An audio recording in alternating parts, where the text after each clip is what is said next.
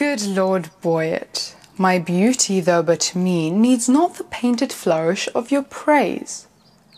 Beauty is bought by judgement of the eye, not uttered by base sale of chapmen's tongues. I am less proud to hear you tell my worth than you much willing to be counted wise in spending your wit in the praise of mine. But now to tasker. Good Boyet, you are not ignorant, all telling fame doth noise abroad. Navarre hath made a vow, till painful study shall outwear 3 years, no woman may approach his silent court.